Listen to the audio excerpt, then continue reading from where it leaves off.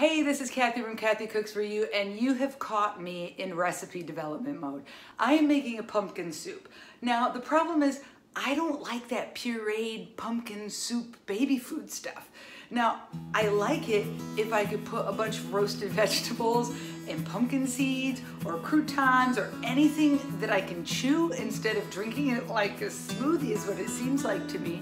So I am making a pumpkin stew. Something when you serve it actually has some chunks that you can chew, and it is gonna be absolutely fantastic. How do I know it's gonna be great even when I haven't even made it yet? Well, because I'm a soup maker and I have confidence to know that this is gonna be fantastic.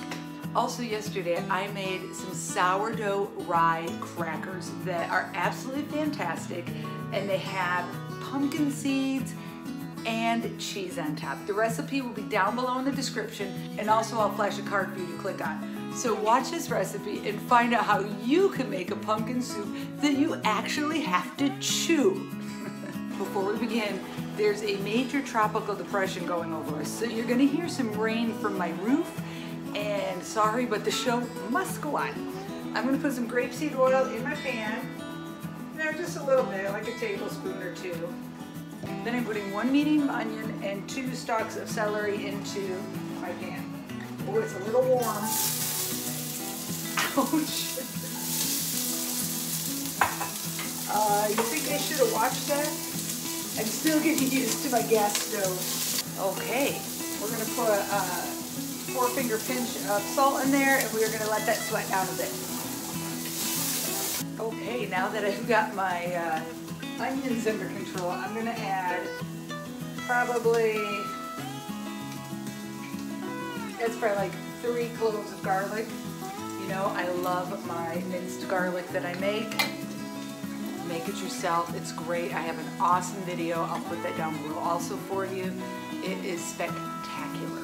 We'll mix that in, get our garlic going. Let's talk ingredients. I have the top of a butternut squash. I have 2 carrots sliced and 2 yellow potatoes.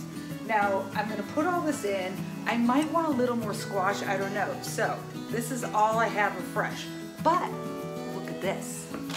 I keep on hand frozen butternut squash. It's awesome because then, if I don't have fresh, I could always use the one that's been in my freezer for 6 months. Also, I may put some kale in it. I'm not sure. We're gonna see that at the end. I don't have fresh kale, so it would be this kind of kale if I put it in. So we're gonna put in our root vegetables and our squash. You could have roasted these vegetables first and it would have brought out some really sweet flavors. That's okay too. While this is all cooking, I've decided to put the sausage that I had already browned. This is a spicy Italian sausage, and I put 3 links in here. I'll save the other 2 links for probably a spaghetti sauce or something like that. I don't want tons of meat in this. I just want that sausage flavor. And before I add my liquid in my pumpkin, I really want these ingredients to cook down, get some browning, and get some great flavor going. I'm gonna put our spices in now. It looks like about 2 tablespoons of coriander. And then we're going to add a smokiness, which is a little bit of cumin. Just a ½ teaspoon of cumin. And then pepper. I'll put lots of pepper in here. Wow, this smells so good, to be perfectly honest. This could be eaten just like this without making it into soup.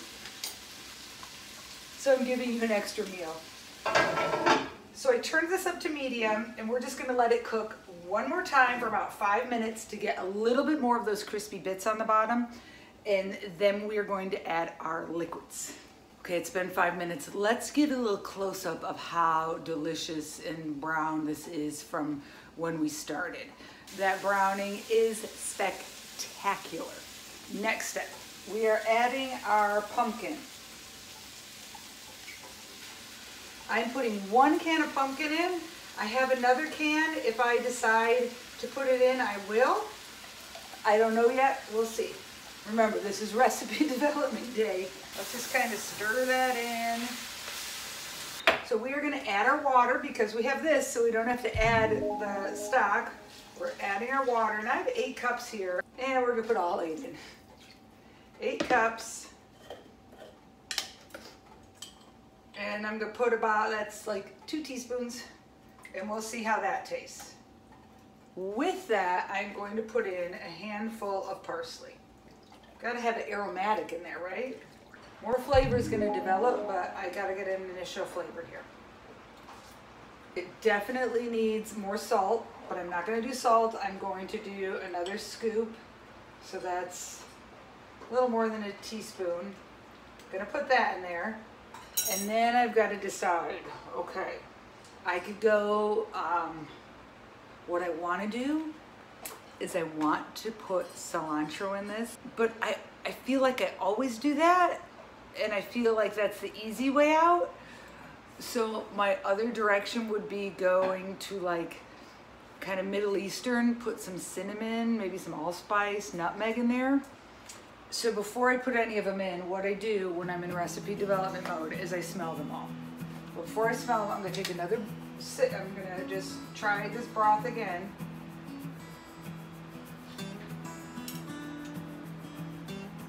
Which definitely has a salt flavor, so that's good. Okay. And I'm gonna try all these. Don't think the nutmeg. I'm scared. I'm seriously scared here. I think I'm gonna go with allspice. Did you do it? Maybe I should measure it, that way I'll know, because if it's fantastic and I don't remember what I put in. So we're gonna put in a 1/4 teaspoon at a time, and we'll just see what happens. 1/4 teaspoon of that. You know what, I'm gonna be bold. I'm gonna do a 1/4 teaspoon of cinnamon. Right? Middle Eastern cooking does cinnamon all the time.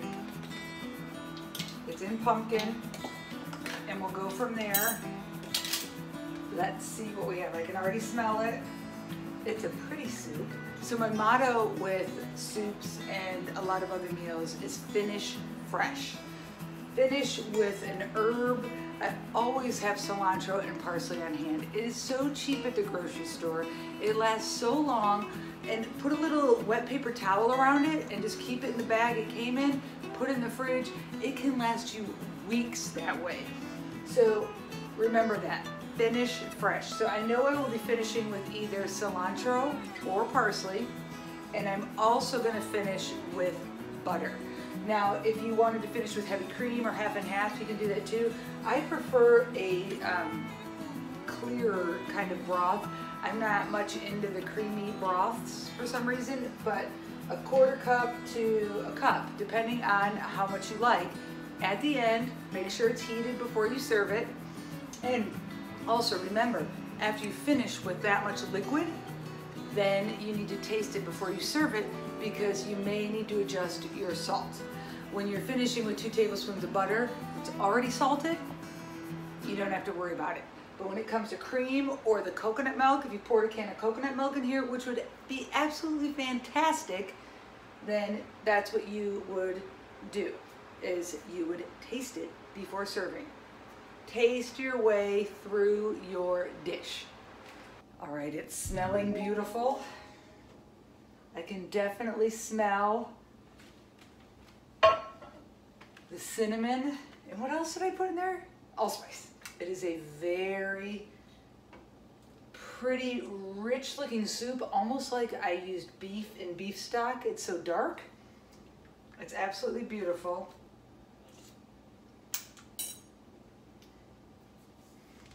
That is very good. I'm glad I went out of my comfort zone and went to the allspice and cinnamon. So now we're just gonna let this simmer. Okay, I'm adding to my finishing fresh. I decided to chop up 2 scallions, a little less than a half of fistful. I'm gonna put those in. Now I'm saving some of that though to just put on top when I serve it. And then I'm gonna put in my 2 tablespoons of butter. And we have finished our amazing pumpkin soup that you can chew. Let's try a little on our cracker.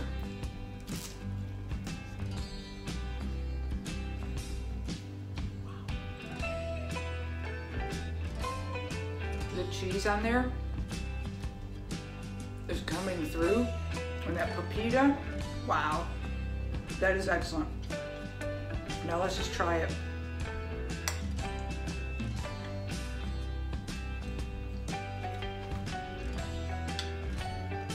Recipe development, a success. Thank you so much for watching Kathy Cooks For You. Please subscribe below and please give me a thumbs up, or I would love to hear from you with a comment. I hope you have a wonderful day.